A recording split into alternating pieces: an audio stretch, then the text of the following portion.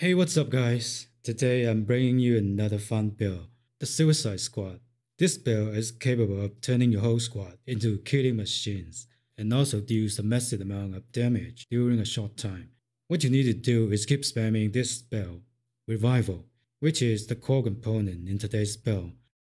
We'll go with the Desperation upgrade, cause the original one just sucks.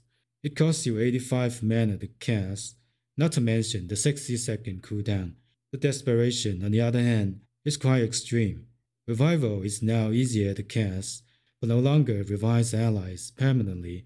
Instead, allies who are already unconscious fight with great power for a few seconds before falling again. Once a character is revived, they got 200% damage bonus and 50% attack speed bonus for 10 seconds.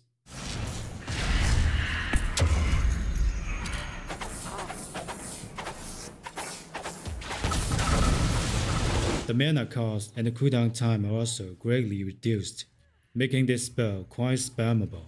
But what they didn't mention in the description is, after your allies come back from death, they are also immune to damage, knockdown, stun, frozen, etc. This is how you got your invincible team.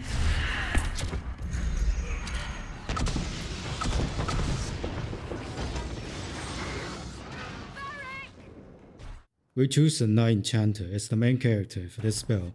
I tried all the mages, but the Knight Enchanter was doing the best. She's tanky, and there are times you need to handle a few solo situations. It's totally fine for a KE. If you want to know how to build a powerful solo KE, you can check this video up here. First, take the barrier, and all the way down to Revival. Don't forget the Conjurating barrier. It's quite useful for a KE, cause you always have your barrier on. Onto the Storm abilities.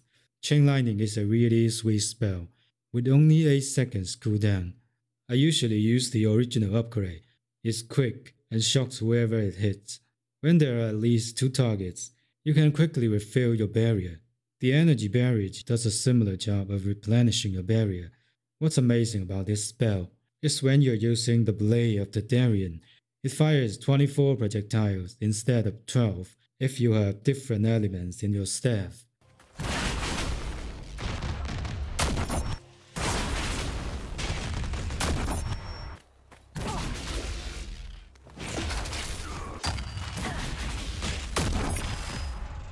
Next, we're taking Conductive Current and Static Charge. We're not gonna need any active spells in this ability tree. Take the Flashpoint and the Clean Burn. Both of them are crucial, since this build is all about refreshing your cooldowns, so you can cast Revival more frequently. The Flashpoint makes you able to cast Revival twice in a row. This usually happens at the beginning of a fight if you got a very high crit chance. This works so well in the early game. Later in this video, I'll also show you some early gameplay footages. We'll have to lead the fire mines, since we're not the one who's dealing damage in this build. And here we are taking the Winter's Grasp. The Winter's Chill is much better in my opinion. In this game, the AoE damage always beats the single target damage. Face Stab is a must for mages. Just choose the upgrade that fits your playstyle. In the specialization tree, we almost need everything. I personally don't like the Spirit Blade for its recharging mechanic. The Fake Glow is much better, which can also get you out of trouble. Then you can take all of the passive abilities.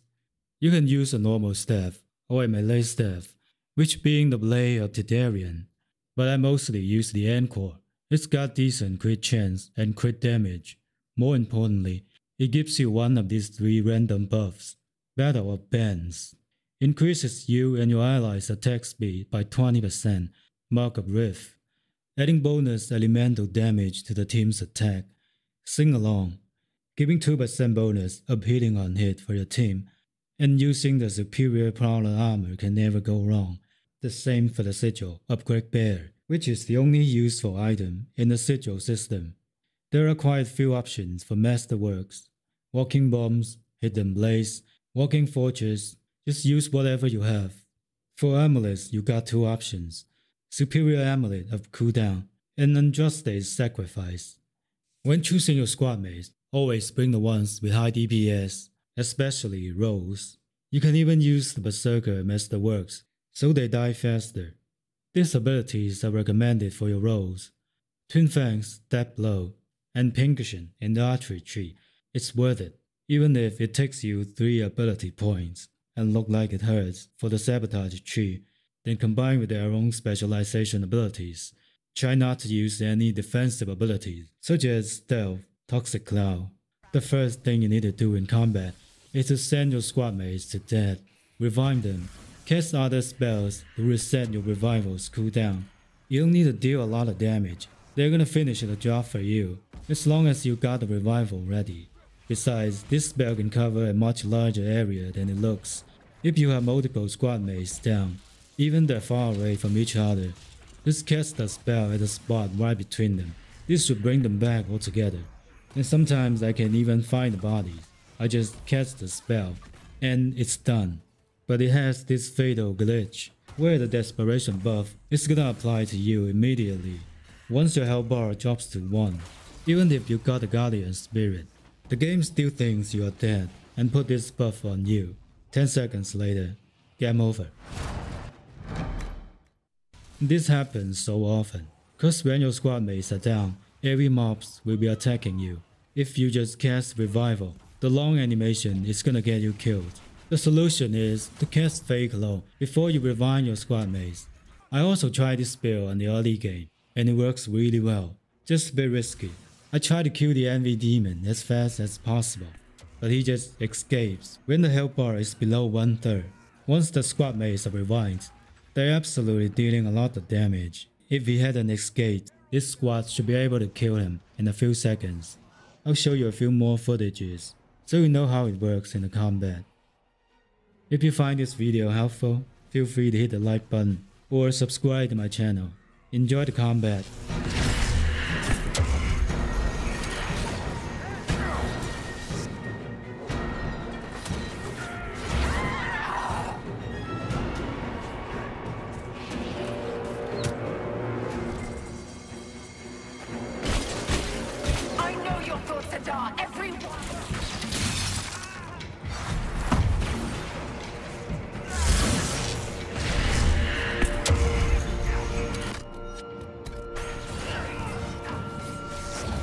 What could you gain from being me? Everything!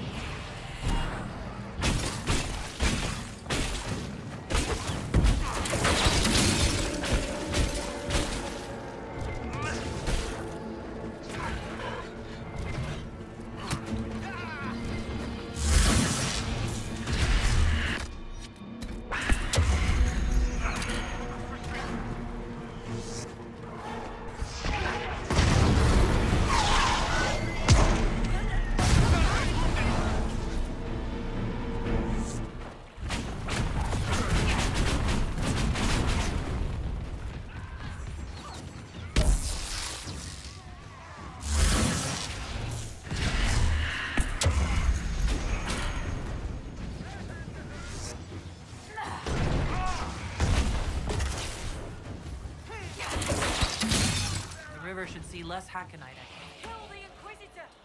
Death!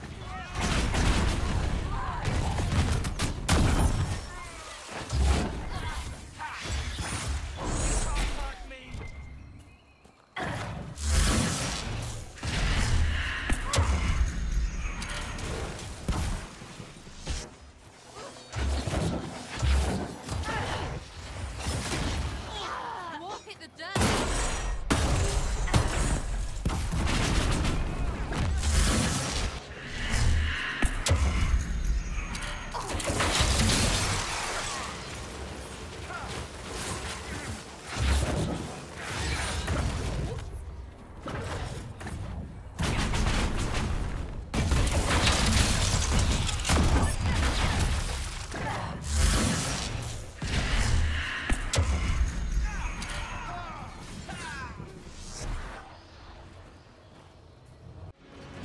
Be ready. More coming our way.